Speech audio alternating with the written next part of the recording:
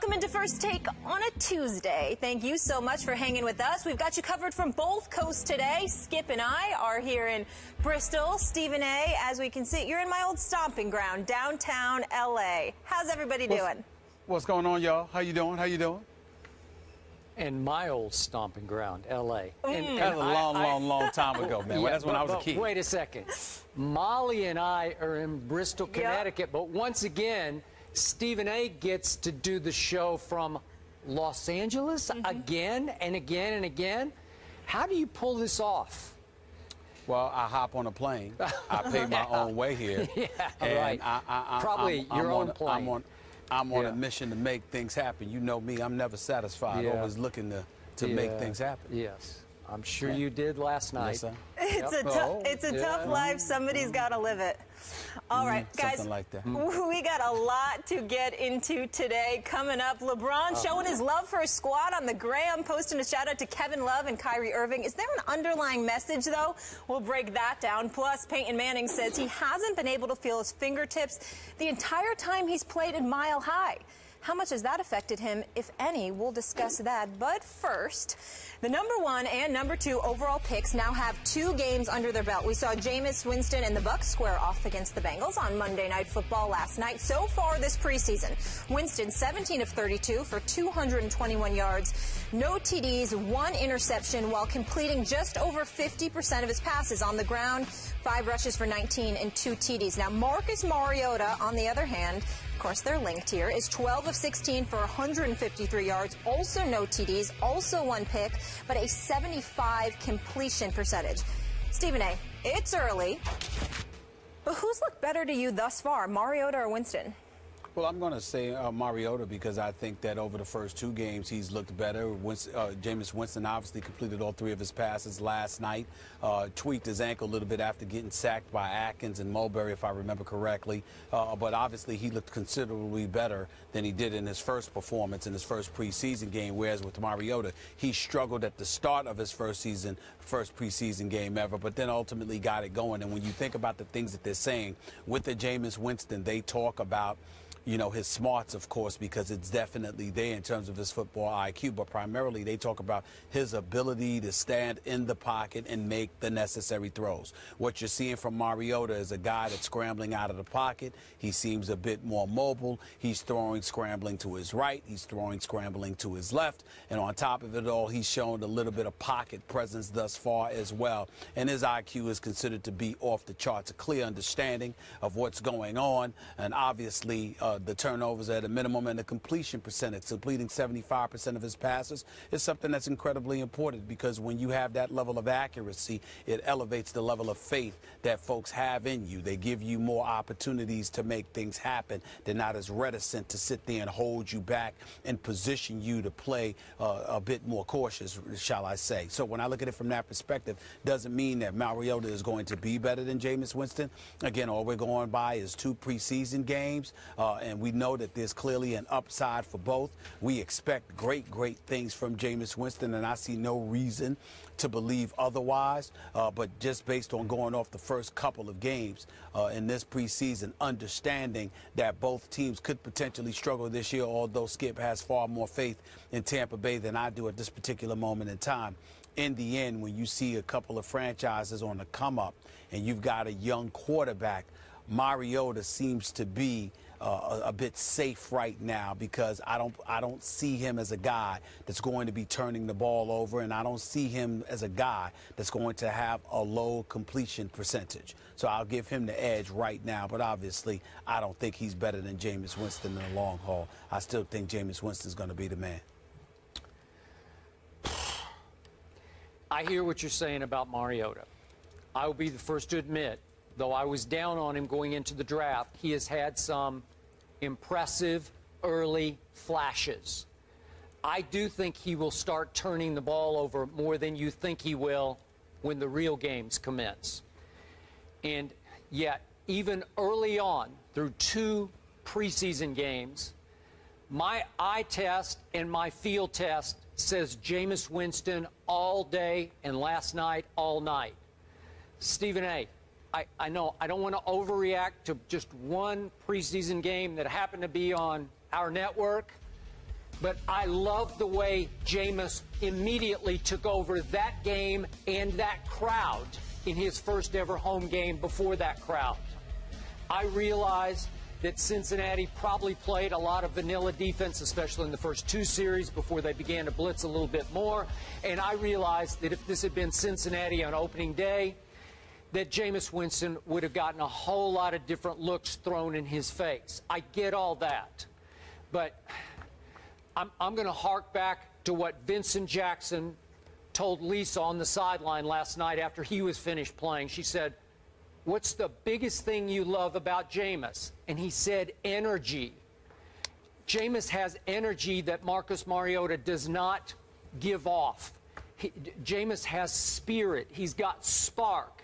He's got a million-watt smile that Marcus doesn't have to generate leadership in Tennessee the way Jameis is already generating it for this fairly moribund team in Tampa, a team that was 2-14 last year that needed contagious leadership to rub off on everybody. And Jameis, to my eyes, already rubbing off on a team that, remember, was 0-8 at home last year. And the year before, they were 3-5 at home. So that's a combined, 3-13 over the last 2 years at home.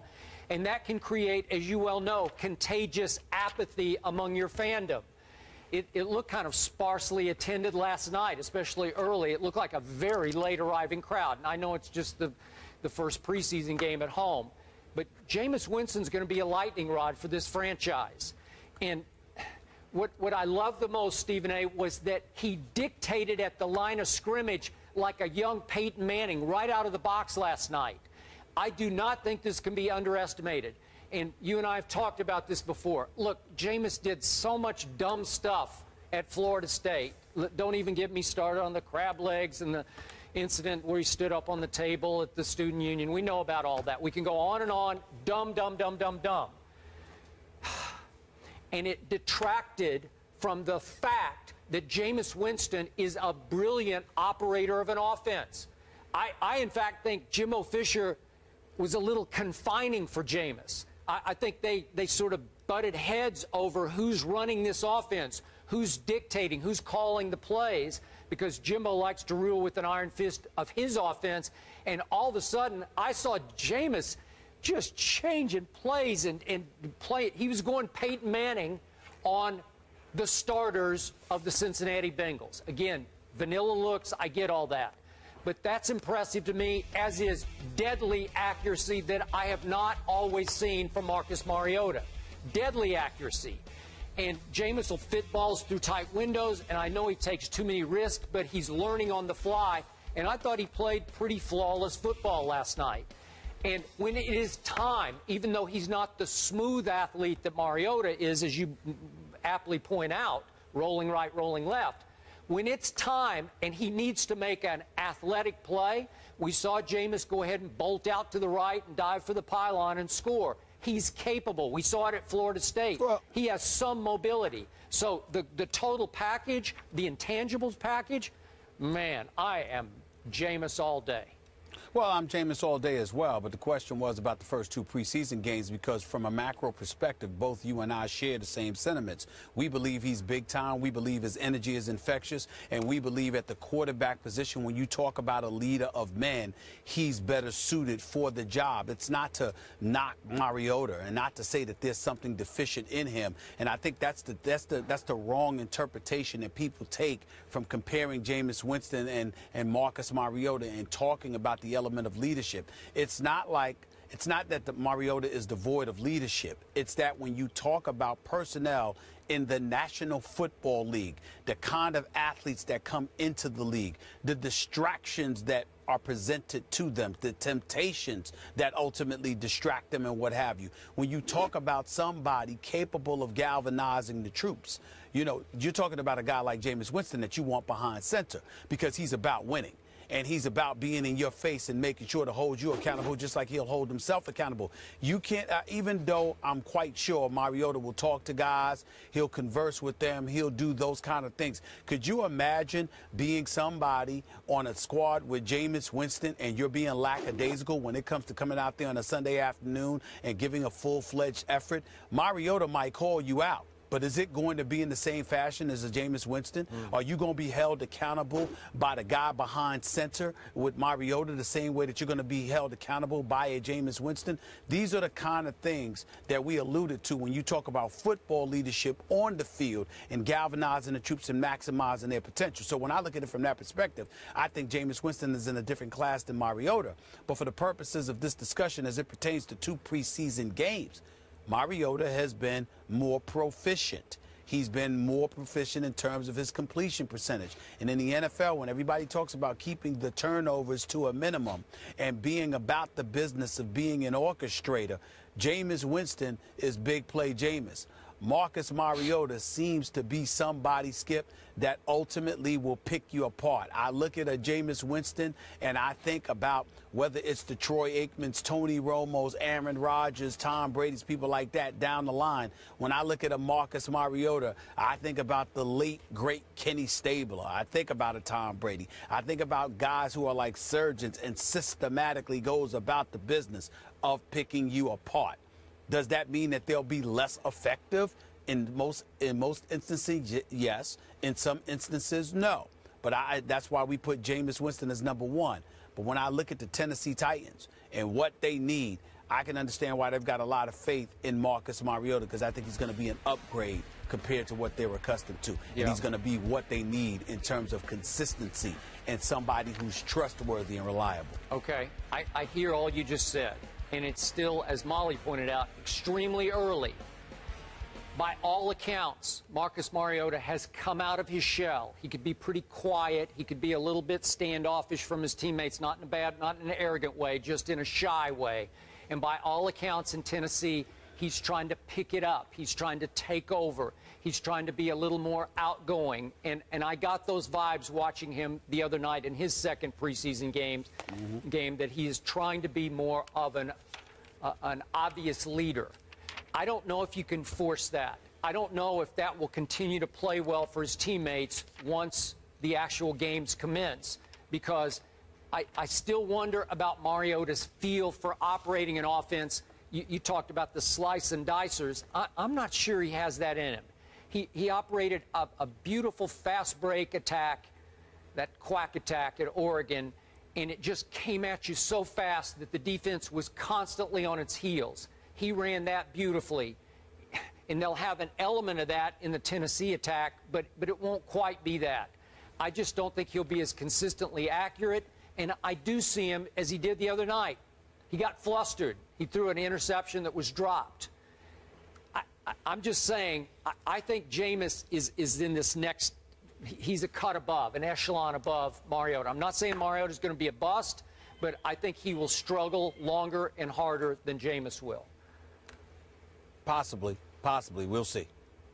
All right, so we're both taking Jameis all day, but Stephen A. thinks that Mariota looks a little more proficient through the first 2 preseason games, and Skip is taking Jameis there.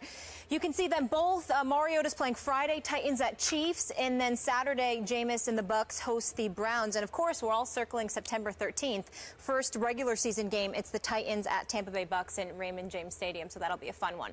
We move on to Aaron Rodgers, though, now, and the news that the Packers were hoping not to have confirmed was, in fact, confirmed yesterday. Jordy Nelson did tear his ACL, and he is done for the season. Rodgers and Nelson have hooked up for 39 TDs in the last 4 seasons. This is the 3rd most of any quarterback wide receiver duo